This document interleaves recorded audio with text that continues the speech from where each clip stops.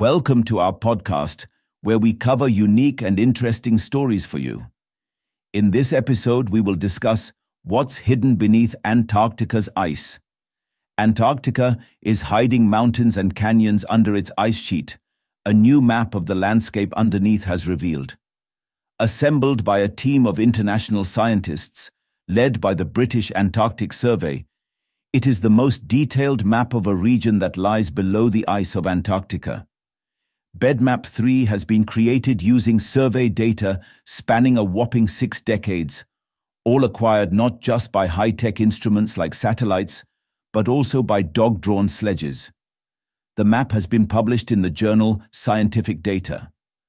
What the map shows is Antarctica without its 27 million cubic kilometers of ice, revealing the location of its tallest mountains and even some of its deepest canyons.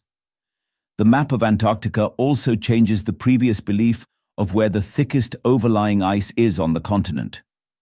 As per previous data, this site was Astrolabe Basin in Adélie Land. However, as per new calculations, the thickest overlying ice is in an unnamed canyon at 76.052 degrees south, 118.378 degrees east, in Wilkes Land. The ice here is 4,757 meters thick, or to put it in context, more than 15 times the height of the Shard, the UK's tallest skyscraper. Scientists say the new map will help them learn more about Antarctica and how it might change owing to a warming climate, since the scientists can now study interactions between the ice sheet and the bed. Dr. Hamish Pritchard, a glaciologist at BAS and lead author on the study, says it is like pouring syrup over a rock cake. All the lumps, all the bumps will determine where the syrup goes and how fast. He says, it is the same with Antarctica also. Some ridges will hold up the flowing ice. The hollows and smooth bits are where that ice could accelerate. This is the third such map of Antarctica, with the first one coming in 2001. BedMap 3 is more refined than the previous two maps, as it includes more than double the number of previous data points, 82 million, rendered on a 500 mm grid spacing.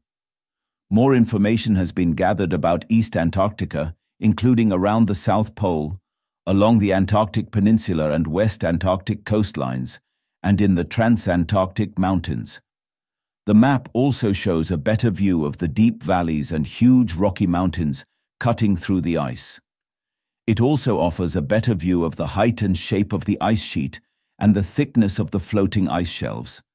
The places where ice at the edge of the continent meets the ocean and begins to float are also well represented.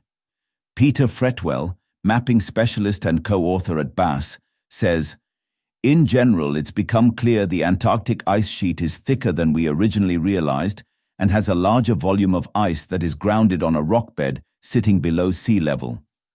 Thanks for tuning in.